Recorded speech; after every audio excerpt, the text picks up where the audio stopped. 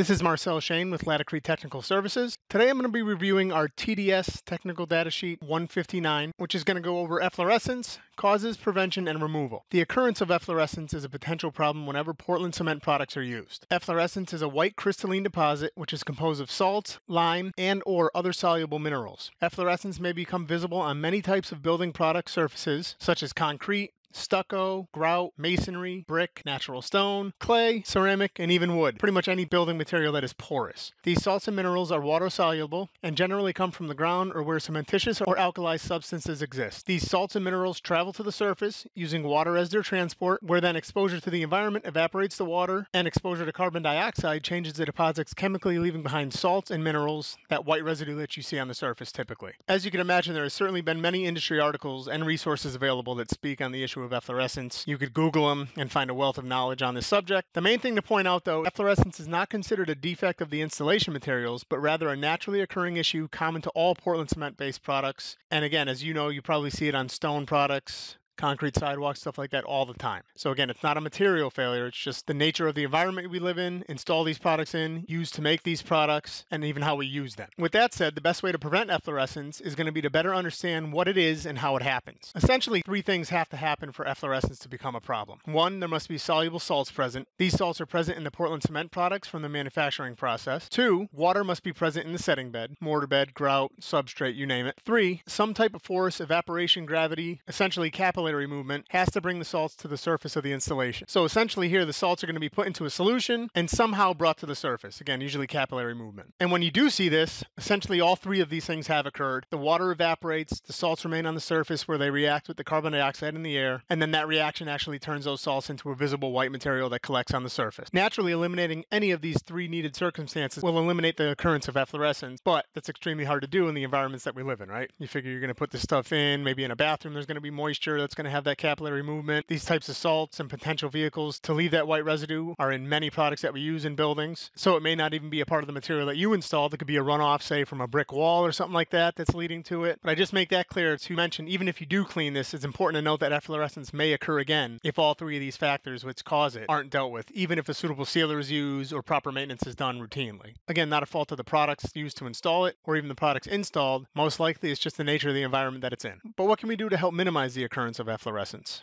The use of a polymer fortified thin set will certainly help minimize it. The more modified, the better is what we typically see. So something like our 254 Platinum, 257 Titanium, or even our MULTIMAX LITE could help minimize these occurrences. Also using a calcium aluminate cement-based grout would help. Something like our PERMACOLOR Select or PERMACOLOR options. And as you can imagine, a big one, due to moisture adding to the likelihood of the efflorescence, would be to slope the area to evacuate water from the surface to the sides of the installation. Long story short, if most of the moisture moves away from the slab, then there's less of a chance for efflorescence to occur. If doing an exterior installation over an occupied space, we would certainly recommend something like our plaza and deck system. This system will prevent much of the moisture from staying in the mortar bed, as it allows for the runoff water that gets beneath the mortar bed to evacuate, thus leaving less moisture in that slab, which will in hand help minimize the occurrence of efflorescence down the road. Unfortunately, at this point, there's no clear-cut answer for the total elimination of efflorescence, though. The use of an epoxy setting material, something like our LATIPOXY 300 or LATIPOXY BioGreen 300 adhesives, may also help reduce efflorescence. But the truth of the matter is that there's no guarantee that efflorescence won't occur. What do we do when it does occur?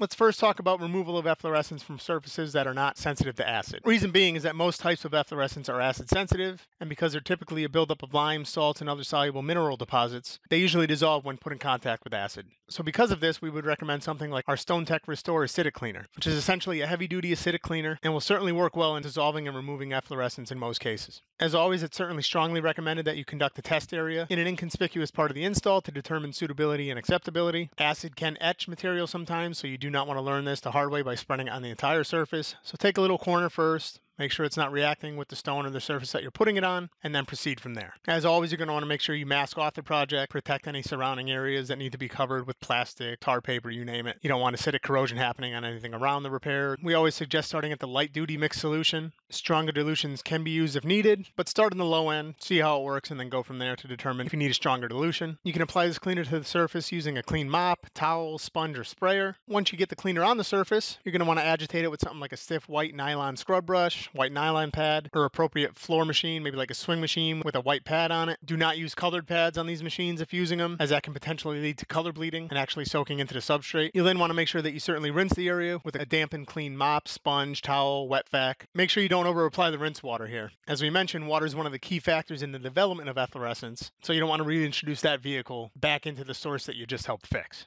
So you may have to pay a little more attention to the detail here, right? You want to make sure you rinse it well enough to remove any cleaner residue, but you also don't want to over wet the surface. This is an important one. Always let the surface completely dry to make sure that the results are acceptable. Sometimes you may have to repeat this step as necessary if you do see a light efflorescence haze or appearance still on the surface before you proceed to the next step of your maintenance. And then finally sealing the surface using a StoneTech impregnating or penetrating sealer such as our StoneTech Bulletproof, StoneTech Stone Tile and Grout Sealer, StoneTech Impregnator Pro Sealer, or our StoneTech Heavy Duty Exterior Sealer should certainly minimize efflorescence from reoccurring. Again, there's no guarantee on this. It should help minimize it. But if you don't fix one of the main sources that's causing the efflorescence, it's certainly going to come back. It's just a matter of how soon. At that point, you may just have to know that that's how that area of the building is going to react, and it just needs to be included as routine maintenance, whether that's every 5 years, 10 years, you name it.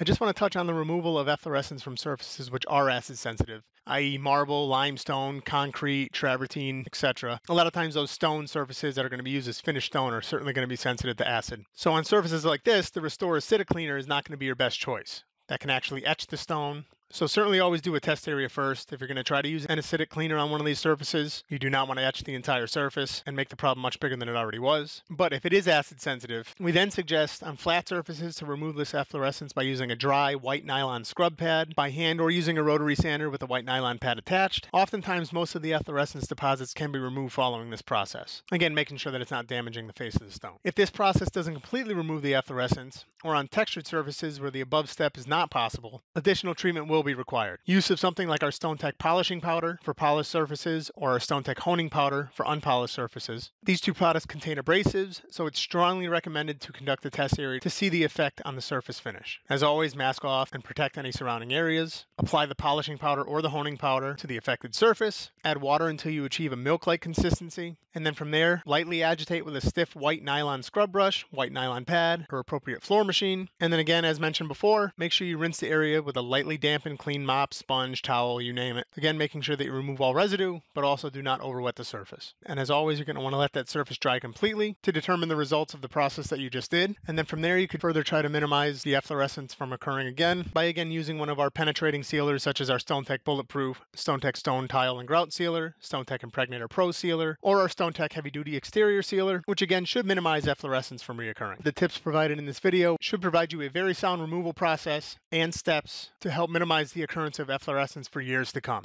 Thank you for taking the time to watch this video. I hope it was helpful and best of luck.